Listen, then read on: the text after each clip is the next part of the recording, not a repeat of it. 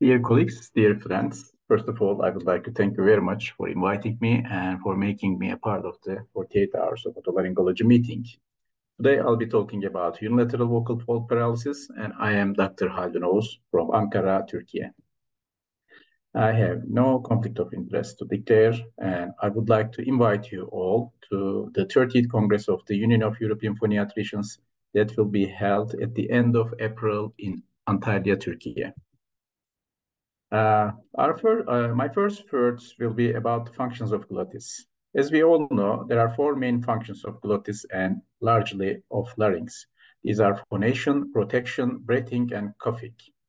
If somehow the vocal folds cannot open or close properly, one of those functions cannot be maintained. The symptoms with glottic insufficiency are usually related with dysphonia, as you see here. And sometimes there is a compensatory falsetto, there may be a vocal fatigue, problems about aspiration and dysphagia as well. Vocal fold paralysis is the most common reason of it, but other problems like vocal fold paralysis, traumatic tissue losses, as the one we see at the right side, which is a chordectomy type 3 patient for a larynx cancer, which is an iatrogenic cause of glottic insufficiency.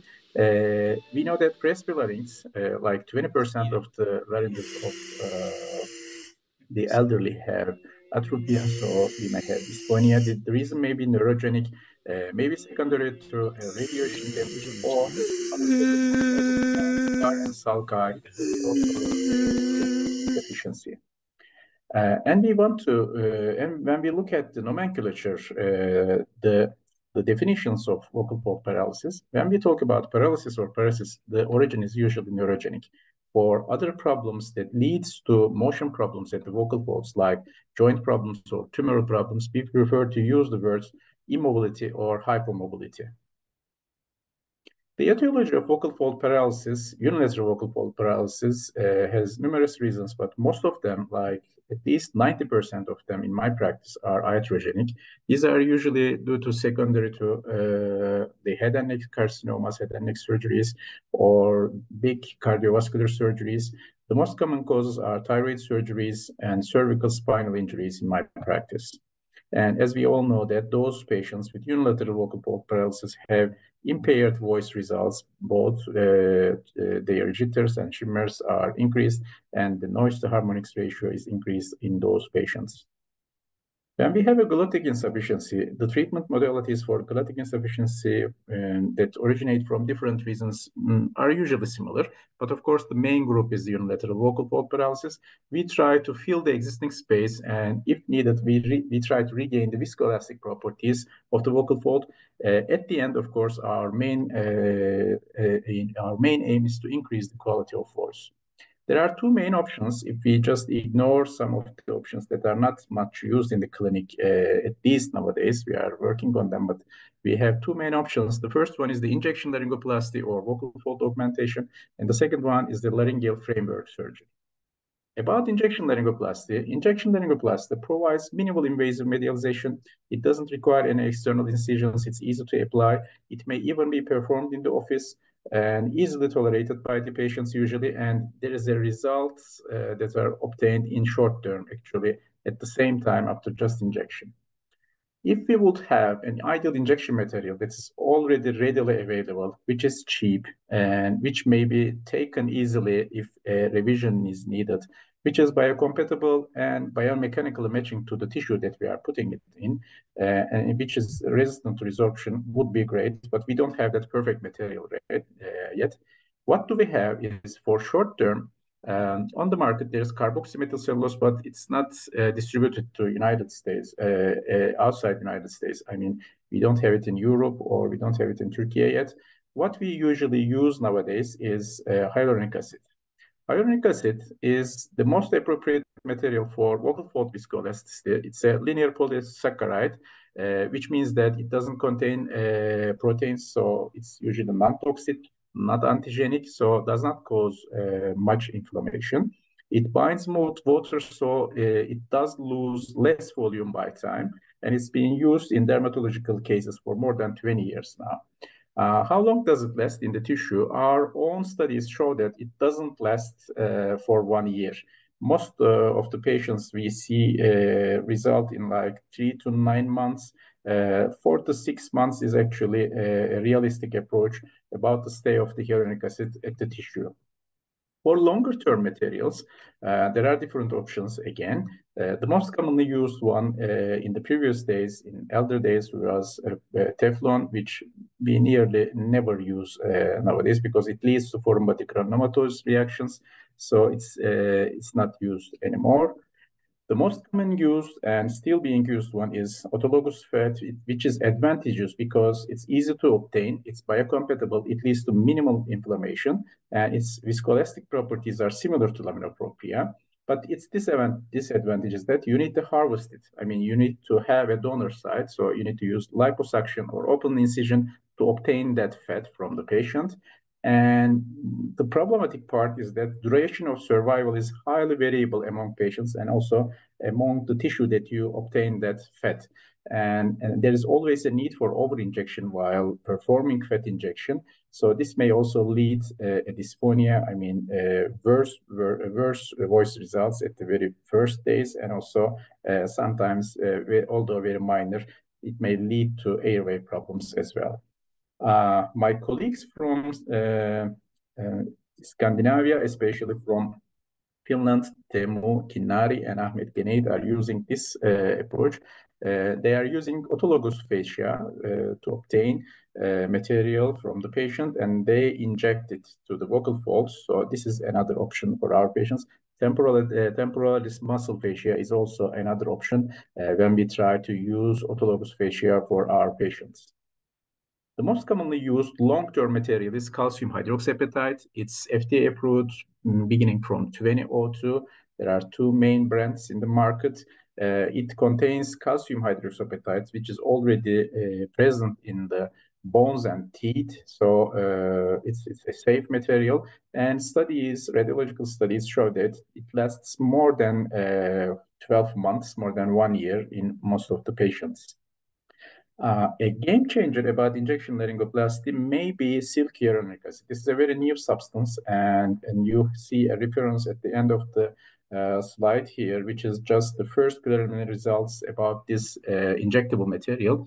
It's porous silk. It has porous silk microparticle suspensions, which is in cross-linked hyaluronic acid. It has its own catheter, as you see here above. It is used from the application channel of the flexible endoscope, high chip-on-tip distal chip flexible endoscope. So and it doesn't need any over injection, which means that airway problems and the dysphonia that we face at the very first days are not much common in these patients. So it's a promising new substance, and I am expecting to use it in the upcoming days. How do we inject? Actually, we try to inject and medialize the whole vocal fold together. So the most commonly injected sites are just at the lateral part of the vocal process of the arachnoid. Here you see the needle. And when you see the cross there, it's the second part, which is the mid-membranous portion. So making that injection deep into the muscle to those spots usually medializes the vocal fold very well to the medial side. And according to the substance that you will use, you need to sometimes, as we talked about, fat, you need to over-inject it. Which route should we use for injection? Actually, we have different options. The safest and the one that we usually use is using the OR, which is the elder technique. It is safe because our patient is already in the position that we are so accustomed to. We are using the microlaryngoscope and the suspension. You see, we have the flexion of the neck from the thorax and extension of the head from the neck, which is what we call the Jackson position. And we reach our patient's vocal folds as we are making a microlaryngeal surgery. You see the injector is entering to the left vocal fold. This is one of my very elder patients, which means that more than 10 years of video. This is, and at the left side, you see just before, at the photos at the inferior part of the slide, you see that at the left side just before injection, and the right one is just after injection of the hyaluronic acid. If you have rigid angled telescopes with you, it's also easier to make it in the OR. Here you see two of my patients. The one above is a right vocal fold paralysis patient just before and after making the injection, and the left side and the inferior side, you see that left vocal fold paralysis patient just before injection and just after injection. Of course, we can use the peroral route in the office as well. The advantage for making it in the office is, of course, having the patient's voice feedback. I mean, you can hear the voice of the patient. So after you just injected, both the clinician and the patient can hear the voice. And it's also done by endoscopic guidance from the flexible endoscope from the nose. And by pulling the tongue out, the injection is made from the oral cavity. For that reason, you can just use the needles that come by calcium hydroxyapatite itself, or you can use a orotracheal injector. Another route is the transnasal route. Actually, this was the least referred route until now, but I think after that silk hyaluronic acid, which comes with its own flexible catheter, which is used from the application channel of the flexible endoscope, we will be talking about transnasal approach more and more. The third route is percutaneous route, and this route has three options. First one is the transthyroid, I mean, going through the thyroid cartilage, which is the least used one because you need to pass through the bone for elder patients.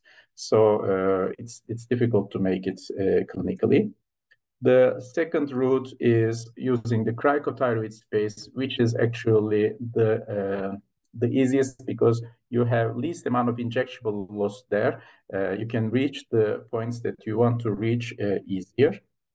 And the third route going through transcutaneous is the thyroid, from using the thyroid membrane with an angle from above to below to reach the vocal folds. So injection laryngoplasty has limitations if the patient has a wide glottal gap, and if there is a symptomatic posterior glottic gap. We know that it is resolved by time, so there is a need for re-injections, and according to the material that you use or according to the carriers that you have, you always need an over-injection. And if you use an autologous tissue, of course, there is additional morbidity for the donor side. But it may be a choice in situations if there is a temporary vocal fold paralysis, if the glottic gap is too narrow, if there are any kind of contraindications to open surgery like radiation or extensive fibrosis of neck, and if there is a need for paraglottic space extension before medialization, or if there is a need for makeup after medialization, of course, it's the procedure of choice. When we have an iatrogenic vocal fold paralysis or an idiopathic vocal fold paralysis, when should we aim it? Actually, we have a very rapid response for this, which is as early as possible, because there are numerous references that are coming. Some of them you see here that are being published every day, which shows that early injection decreases aspiration and increases cough ability for sure. So there are less pulmonary infections. There is a shorter duration of hospital stay for large cardiovascular surgeries if patients are injected early. Of course, the acoustic and aerodynamic voice outcomes are better. And if the patients are injected early, there is at least 4 times decreased need for long-term type 1 thyroplasty surgeries. And that more favorable medial vocal fold position during the time window of synkinetic reinnervation and increased vibrotactile sensory feedback from the healthy vocal fold promotes local nerve regeneration. And a new study, actually this figure is from that study, shows that restoration of the proprioceptive feedback enhances also the central neural recovery process. Is there any space for using early electrical surface stimulation? Some studies say yes, and they say that this increases the preferential nerve splitting and improves the functional outcomes. Is there any space for using medications for this purpose? And some studies say again yes. Using nimodipine, which is a calcium channel blocker, actually increases the axonal growth by affecting growth cones at the nodes, which leads to 14 times higher vocal fold motion recovery when it's compared at 3 or 6 months after vocal fold dysfunction. The second part of this lecture will be about the laryngeal framework surgery. It will be a shorter part. Mediation laryngoplasty mainly is done under local anesthesia with flexible endoscopic guidance. We reach the thyroid cartilage, we open a space on thyroid cartilage, and then at this space, we use some implants to medialize the paraglottic space, muscles, and of course the vocal fold to the medial part. For this purpose, most commonly used one are sidastic blocks, which are shaped during surgery by the surgeons.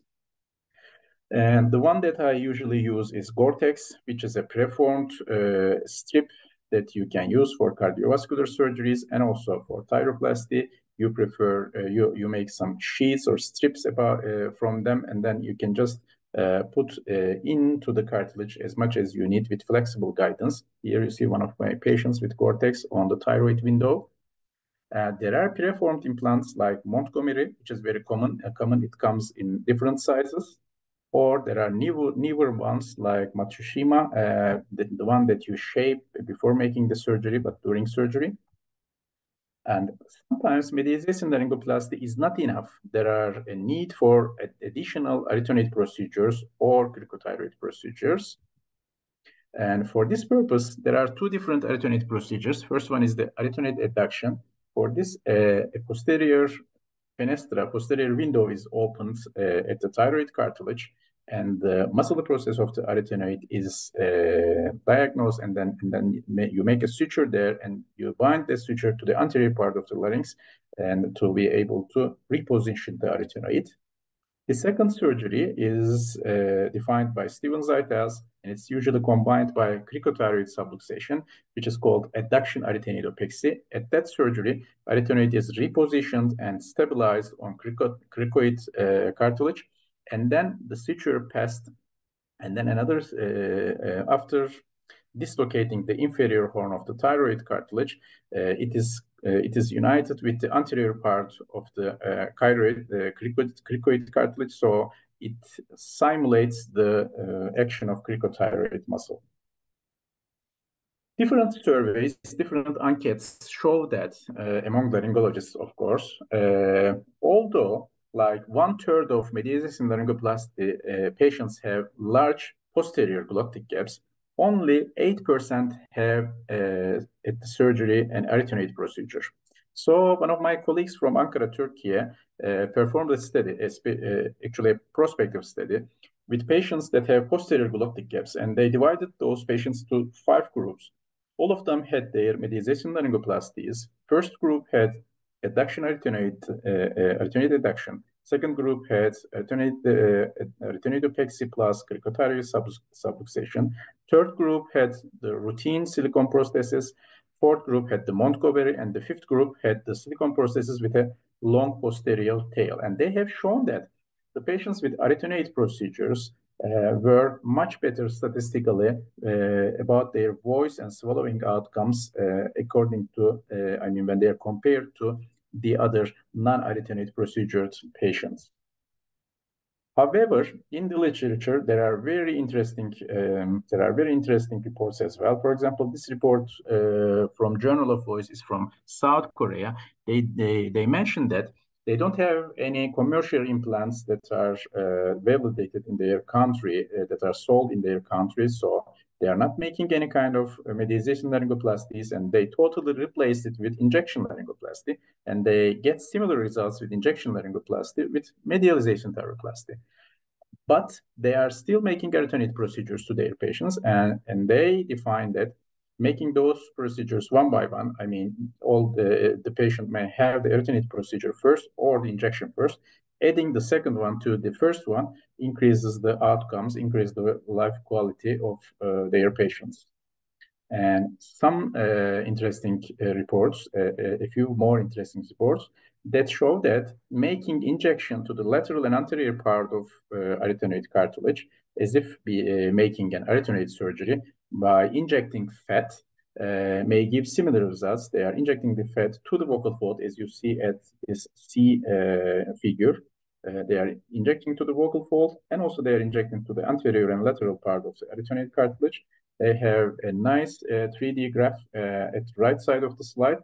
it shows that the aratonid is being rotated as if being operated with aratonid epoxy or aratonid adduction.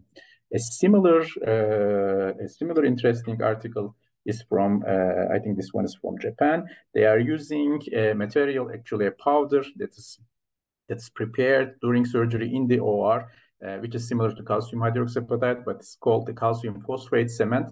And they inject it from the medial surface of the piriform serous lateral to the aratonid, and they fix it there for like minutes. They are waiting there, and then they reposition the aratonid, and they are also using the same paste, the calcium phosphate paste, in the vocal fold as well. And they say that they are providing medialization plus aratonid repositioning with this technique. As I said, in silk hyaluronic acid, there may be a game changer about the framework surgeries, which is called the voice implant. I didn't have the chance to use it yet, but it's again a pre-manufactured implant like Montgomery. But when you put it inside the thyroid cartilage, and when you medialize the vocal folds, you can inject it. It is a balloon that can be injected, so you can reposition during surgery and even after surgery. If the edema passes, for example, after the surgery, and you need to overfill, you need to fill it again, you can use it. I think this will be again a game changer for treating our unilateral vocal fold paralysis patients. I just tried to summarize what do we have in our hands to be able to help to be able to treat our unilateral vocal fold paralysis patients. I again thank you very much for giving me this opportunity, and I thank you for your patience. And we are expecting to see you all in the 30th Congress of the Union of European Phoniatricians at the end of April. We are waiting you to Antalya, Turkey. Thank you very much.